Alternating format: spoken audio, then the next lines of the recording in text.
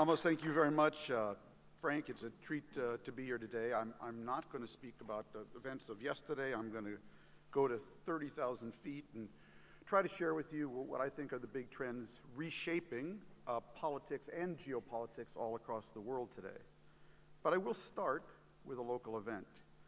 On the evening of January 3rd, 2020, at around 8 p.m., a U.S. Air Force MQ-9 Reaper drone fired a laser-guided Hellfire Ninja missile at a convoy of jeeps leaving Baghdad International Airport. One of those missiles eliminated Iran's Quds Force commander Qasem Soleimani. I was on vacation in New Zealand at the time, and my editors called me and asked me to write a column about it. I told them I was far away and I needed time to think about it. Anyways, I woke up the next morning and suddenly the column just popped into my head. I wrote it on the 90-minute flight from Auckland to Queenstown, and I filed it from Lake Wakatupu using the hotspot off my daughter's iPhone. Even I was surprised by the lead I wrote of that column. And my lead was, Donald Trump just ordered the assassination of possibly the dumbest man in Iran and the most overrated strategist in the Middle East. Wow. Where did that come from? I did not even know myself at first, and it took me a few days to figure it out. And that is what I want to talk to you about this morning, because it came out of a very different framework for looking at both politics and geopolitics around the world. Bear with me. I'm going to take you on a whirlwind journey from Mount Olympus to Silicon Valley to Lake Urmia in Iran, and I hope by the time we're done, you will understand why I wrote that lead. Now, you will recall that in Greek mythology, the Titan Prometheus stole fire from a closet on Mount Olympus and delivered it to humanity so it could build civilization. And I would argue that over the last 600 years, there have been three giant releases of energy into the hands of men, women, and machine. The first, of course, was the invention of the printing press by Gutenberg. The second was the Industrial Revolution. And the third is the release of energy, the massive release of energy we're going through right now. Three nonlinear accelerations in what I call the biggest forces on the planet: the market, Mother Nature, and Moore's Law. So if you were to put Mother Nature on a graph today, that is climate change, biodiversity loss, and population growth in the developing world, it looks like one giant set of accelerating hockey sticks, whether it is global average temperature, whether it is incidence of extreme weather, whether it is massive population growth. Just in the last 10 years, we added 1 billion people, and we're about to add another 1 billion. Mother Nature is in a state of nonlinear acceleration. If you put globalization on a graph, internet uses, cell phone diffusion, digital global trade, put it on a graph, it looks like another set of accelerating hockey sticks. And of course, if you put Moore's Law, the law that says that the speed and power of microchips will double every 24 months on a graph, it also looks like a hockey stick. We're actually in the middle of a giant release of energy, the equivalent of Gutenberg and the Industrial Revolution, as a result of three nonlinear accelerations all at the same time, with these three huge global forces. Another way to look at it is that we're actually in the middle of three climate changes at once. We're going through a change of the climate of the climate. We're going from what I call later to now. So when I was growing up in Minnesota in the 50s, later was when I could clean that river, purify that lake, rescue that orangutan. I could do it now or I could do it later. Today, later is officially over.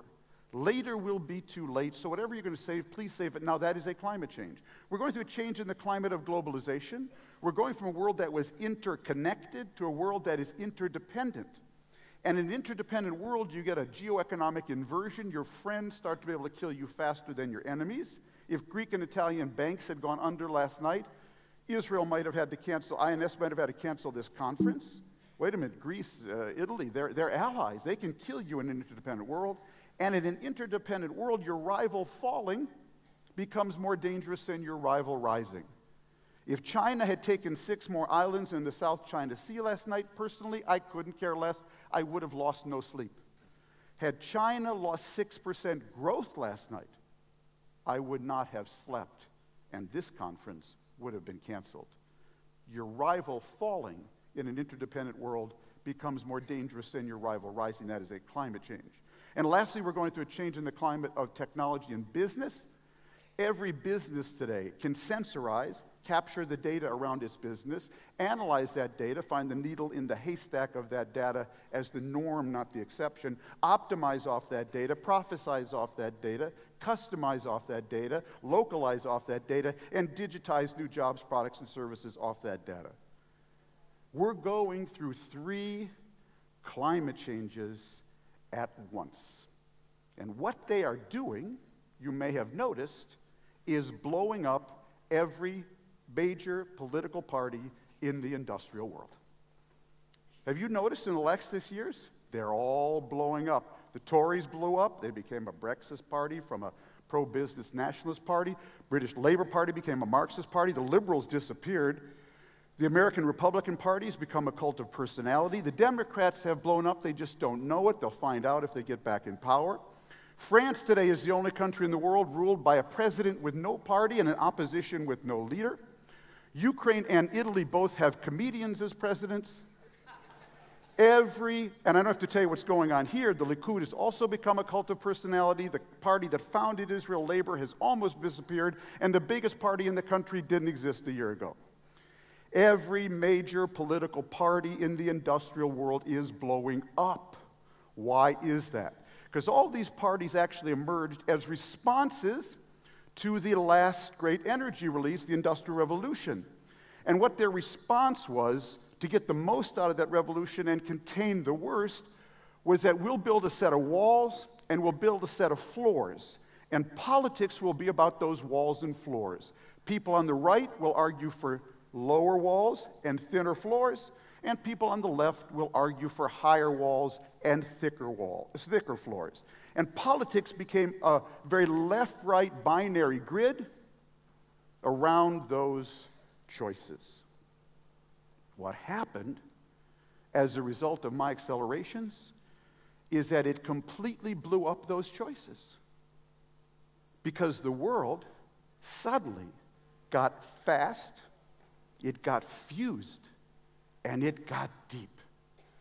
It got fused by climate change, obviously fusing all of our climate realities. Now, in the old days, if your country had bad weather and mine had good weather, I said too bad. Now I know that your weather and my weather are deeply intertwined and fused because of both of our behavior. Israel discovered a few years ago that because the Palestinians did not have a wastewater treatment in Gaza, they were putting their garbage in the sea, it was floating up the prevailing current to Ashkelon, and all their poop was getting in Israel's desalination system, forcing Israel to have to close the desalination system on a regular basis to clean it out. We are now fused in a way we've never been before. The world is fast to a degree we've never been before. In the old days, you educated here at Tel Aviv University, and I, as an employer, I employed.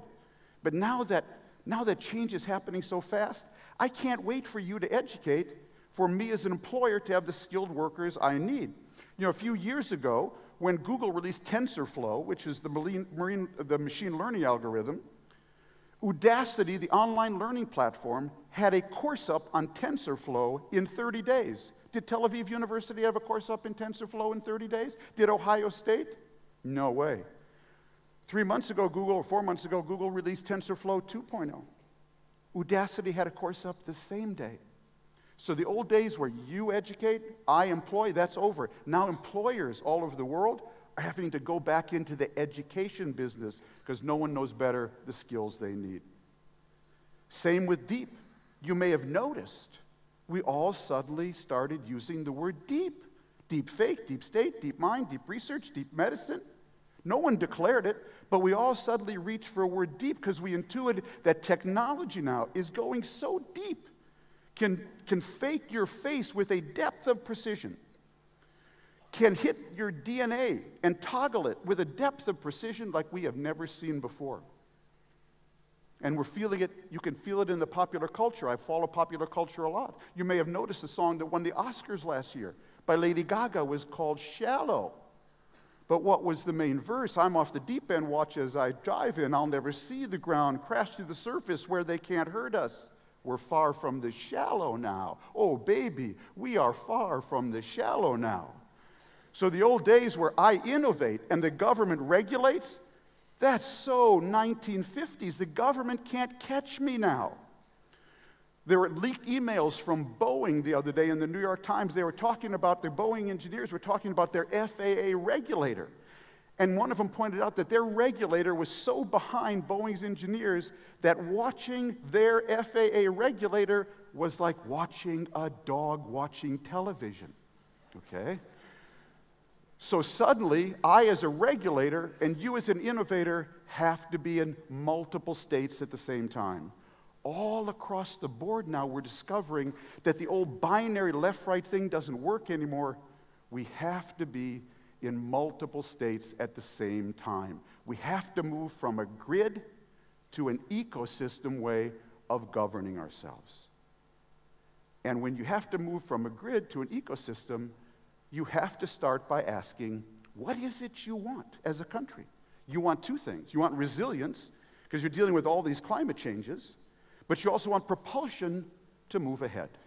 You want resilience and propulsion today when you're moving from a grid to an ecosystem. Well, as I thought about that, I thought, who do I call for advice on how you get resilience and propulsion when the climate changes? And then I realized I knew this woman. She was 3.8 billion years old. She dealt with more climate changes than anybody. Her name was Mother Nature, so I called her up, made an appointment, went out to see her. I said, Mother Nature, how do you produce resilience and propulsion when the climate changes? How do you produce ecosystem politics? She said, well, Tom, I have to tell you, everything I do unconsciously, but these are my strategies. First of all, she said, I'm incredibly adaptive. In my world, it's not the smartest who survive, not the strongest who survive. It's the most adaptive who survive. And I teach that lesson through a process I call natural selection. You may have heard of it. Secondly, she said, Tom, I'm incredibly entrepreneurial. In my world, wherever I see a blank space in nature, I fill it with a plant or animal, perfectly adapted to that niche. I'm incredibly entrepreneurial. Third, she said, I'm incredibly pluralistic. Oh, Tom, she said, I'm the most diverse person you've ever met. I try 20 different species of everything. I see who wins. And she told me something interesting. She told me she noticed her most diverse ecosystems are also her most resilient and propulsive ecosystems. I love diversity, she said. Fourth, she said, I'm incredibly hybrid and heterodox in my thinking. No ideological positions for me. I'm very flexible. I'll try any trees with any soils, any bees with any flowers. Nothing dogmatic about me. Fifth, she said, I'm a lifelong learner, and I turn all my new learning into DNA. Sixth, she said, I'm incredibly open source. I let anybody fork off and go in any direction that they like. Seventh, she said, I notice my healthiest ecosystems are all healthy because they're built on networks, complex adaptive networks whose networking massively increases their resilience and propulsion. And lastly, she said, Tom, I have to tell you, I do believe in the laws of bankruptcy. I kill all my failures. I return them to the great manufacturer in the sky, and I take their energy to nourish my successes. What I am telling you today is the country, the community, the company that most mirrors Mother Nature's way of building resilience and propulsion when the climate changes is the one that will thrive in this age of acceleration. And every party is going to have to move from binary grid approach to ecosystem approach. And because that's very difficult, and we're in the middle of the transition, the old party frameworks are collapsing, but the labels are staying the same, and to hold their base, they're all turning into cults of personality around strongmen. But the fundamental transition that is going to happen in this age of acceleration, and the countries, communities, and companies that make this transition from grid to ecosystem is the one that will thrive in the age of acceleration. That's politics. What about geopolitics? So basically, to understand geopolitics today is to understand how these three accelerations are all affecting nation states. Now, we all know that the world, and particularly this neighborhood, was governed for millennia by empires. The Byzantine Empire, the Roman Empire, the Greek Empire, the Ottoman Empire, the British Empire. That's how we governed the world, through empires, basically. Until the 19th and 20th century, decolonization and World War I and World War II, we actually broke up the world into, in 1945 at the UN, 192 nation states. We'd never had a world like that. And the 50 years after World War II were a fantastic time to be a weak little state. If you were a weak little state, oh, that was your era. First of all, why? Because first of all, there were two superpowers out there throwing money at you, building your dam, educating your kids at Patrice Lumumba University in Moscow or Ohio State in America, giving you foreign aid, giving you wheat. You could be Syria and lose 3 wars to Israel and get your army rebuilt for free all 3 times. It was a good world for a weak, crummy little state. Number 2, climate change was very moderate. Number 3, populations were very low, relatively. Number 4, no one had one of these to compare themselves to the village or country next door. And lastly, China was not in the World Trade Organization. So everybody could be in low-wage industries and the textile business. My argument is my 3 accelerations have completely flipped this world. Now, no superpower wants to touch you because all they win is a bill.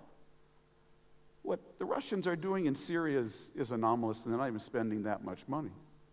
Number 2, populations have exploded. Iran was 40 million people in 1979. It's 82 million today. And Egypt probably added another million just in the last year and a half. Number 3, climate change is now hammering these countries. I did a documentary about human trafficking from sub-Saharan Africa to Europe. We started in villages in northern Senegal. Villages in northern Senegal today are already at 2 degrees rise average temperature since the Industrial Revolution. 2 degrees rise average temperature. Where have I heard that number? Oh, that's what the Paris Climate Agreement was designed to prevent by 2100. Senegal's already there. They're going to 4 degrees. Fourth, everybody now has one of these. And you know what it also has on it? It's got a human trafficking app for me to figure out just how to get out of this hellhole I'm living in. And lastly, China's in the World Trade Organization, so nobody can be in the textile business. I was in Egypt for Tahrir Square. 3 weeks. I was away from my wife, my honey, for 3 weeks. When I got to go home, I went to Egypt Air, Cairo Airport. I stopped in the Treasures of Egypt souvenir shop to buy my honey, something to remind her where her honey had been. Let's see, what do they have here? Pyramids, ashtrays. Oh, my honey doesn't smoke. Oh, what's over here? Sphinx bookends. My honey has a lot of bookends. What's this? It was a stuffed camel, and if you squeezed its hump, it honked. And my honey didn't have a honking, humped camel. So I picked it up, turned it over, looked on the bottom, and what did it say? Made in China. Yeah, you're the lowest wage country in the Eastern Mediterranean, and there's now a country half a world away can make your honking, humped camel cheaper than you can ship it and make a profit. What all this is doing, you may have noticed, is now fracturing weak states, blowing up others, and they are hemorrhaging their people. And the states that are blowing up first are all those whose borders are straight lines, because they are the most artificial. They correspond to no ethnic or geographic boundaries. And Israel is surrounded by it. So you got the off-Broadway version of this from Darfur, Eritrea, and South Sudan. We got the Broadway version from Guatemala, Honduras, El Salvador, and Europe got the Broadway version from all of sub-Saharan Africa and the Middle East. The biggest flow in the world today is now people trying to get out of the world of disorder into the world of order, and then fundamentally changing the politics of the world of order, creating all of these populist, nationalist backlashes. And so, to talk about Israel today is to talk about a country whose fundamental geopolitical challenge has changed. For its first 60 years of life, Israel's main geopolitical challenge was managing strength, its own strength and the strength of its neighbors. Israel's central geopolitical challenge going forward is going to be managing weakness, the weakness of all its neighbors, and states falling apart all around you. The most important security threat facing Israel going forward in my age of 3 climate changes at once is not an invasion of an Arab army. It will be an invasion of an army of Arab and Muslim refugees. And managing weakness is hell on wheels. It's one of the hardest things there is to do. So now you understand, maybe a little bit, what I was saying about Soleimani and why I insist we must fundamentally reframe how we think of people like him. Because in my view, what Soleimani wanted was us to judge him the old way, as a revolutionary leader, the Iranian Che Guevara, always in the uniform, dashing, cameras following him, projecting Iran's power in the old way on an old battlefield. And what came out of me that day in New Zealand was something very different. I said, I'm going to judge you against the real challenge Iran faces today. How to achieve resilience and propulsion in an age of accelerations. And by that metric, Mr. Soleimani, you are a bloody moron. You are a bloody moron. You look around at Iran today. Iran's biggest lake, second largest lake in the Middle East, Saline Lake, Lake Ramia, is 90% gone. 6,000 square miles gone. Water shortages are now all over Iran because of water mismanagement and climate change and too much damming. In fact, the big unrest in 2016 and 2017 there was all triggered by water shortages. Iran just was hit with extreme flooding the other day. Its population, as I say, has doubled. And the latest study from Tel Aviv University says by 2100, winter in this region is going to be shortened by 2 months. You can forget about November and you can forget about December. Those will no longer be raining months. In the face of that challenge, what did you do, Mr. Soleimani? Iran got a one-time, massive injection of finance and capital through the Iran nuclear deal. And what did you do with that? You went off looking for dignity in all the wrong places and all the wrong ways. You completely squandered that windfall. You spent it hiring Arab Shiites to kill Arab Sunnis in Beirut, Damascus, Baghdad, and Sana'a. I can't think of anything more bloody stupid than that in the age of acceleration. You doubled down in a competition with Saudi Arabia over who will control Yemen.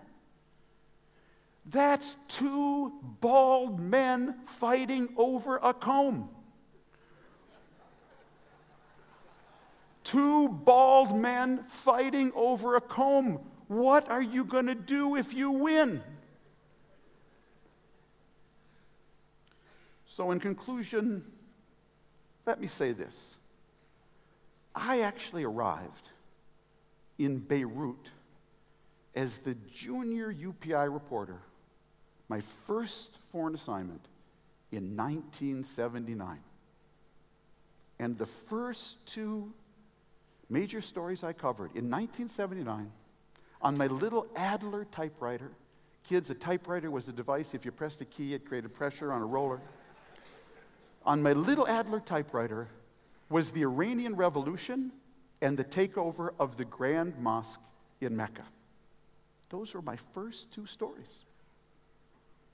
I didn't know it, but I was in Beirut, in the Middle East, for a giant right turn where Saudi Arabia, funded by more oil wealth than ever, took the Arab Sunni world onto a complete dead end through a spread of Wahhabism and Salafist Islam, and Iran took the Shia world on a parallel dead end through the spread of Shia Islam. It all started in 1979. I happened to be there. And that period, 1979 to 2019, was an era of massive squandering of the wealth and potential, human potential, of the Arab Muslim world, while the rest of the world was moving on. Well, what happened in the last 6 months? Isn't it interesting? Who got killed? Abu Bakr Baghdadi, the head of ISIS, and now Qasem Soleimani, the head of the Quds Force. In other words, the two men who represented the sort of climax of these two bad turns both got killed by America in the last 6 months. And I would argue that the death of Soleimani and the death of Abu Bakr Baghdadi mark the end of an era, peak Islamism. It's not going to disappear tomorrow at all, but I think we have just seen peak Islamism, peak jihadism, and an end of the Islamist fantasy that kicked off in 1979. To me, the question now is, which road will the Arab Muslim world go to post this moment? Because one road is called Fauda, and the other road is called pluralism now. You see, in my view, the Arab region around Israel, they are too late for imperialism. So what we're seeing right now is authoritarianism competing with tribalism, competing for the first time on the streets of Beirut and Baghdad with pluralism. Authentic cries by young Beirutis, Sunnis and Shia together in Baghdad and in Beirut, that we want to go down a path of pluralism and not sectarianism. Pluralism is Mother Nature's way. It is an ecosystem approach. And in my view, the only thing that's going to save this neighborhood around Israel, and hopefully one day enable you not to be always managing weakness, is if these countries find their way to gender pluralism, religious pluralism, education pluralism, and political pluralism. And that's what those kids on the streets of Beirut, Baghdad, Algiers, and other places are now demanding, because they know that's the only way they're going to have resilience and propulsion in this age of acceleration.